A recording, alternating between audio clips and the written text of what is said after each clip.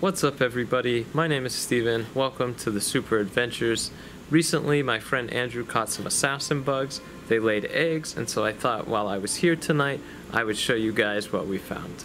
Assassin bugs are part of the order Hemiptera, which comprises 50 to 80,000 different species, all of which are considered true bugs. This is often a source of confusion. Certain insects, such as lightning bugs and ladybugs, are actually beetles. Female assassin bugs can lay up to 200 eggs, which cluster together and resemble little pots or bottles. The assassin bugs develop over winter and will hatch in the early spring. Baby assassin bugs, or nymphs, will shed their exoskeleton 5 times during the course of development. This process is known as molting. This assassin bug in particular is known as the wheel bug for the spiky cog-like wheel on the thorax.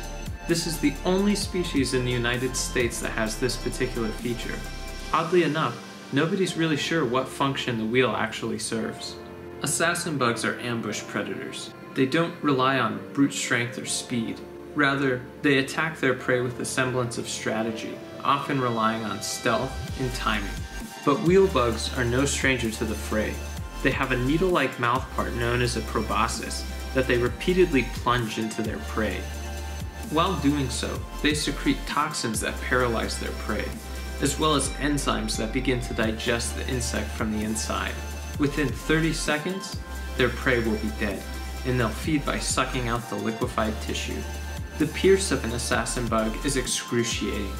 Some people report the pain to be worse than that of a hornet sting, and it may take up to 2 weeks for it to fully heal.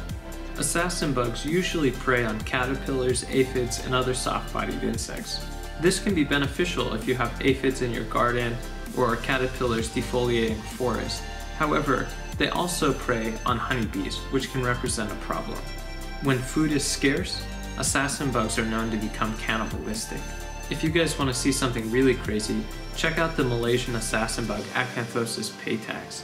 It wears the lifeless remains of its prey as camouflage to avoid detection by spiders. That's all I got for you guys today. I hope you enjoyed this video. If you did, feel free to hit that like button, subscribe for more adventures. As always, I appreciate the support, love you guys, and I'll see you in the next one.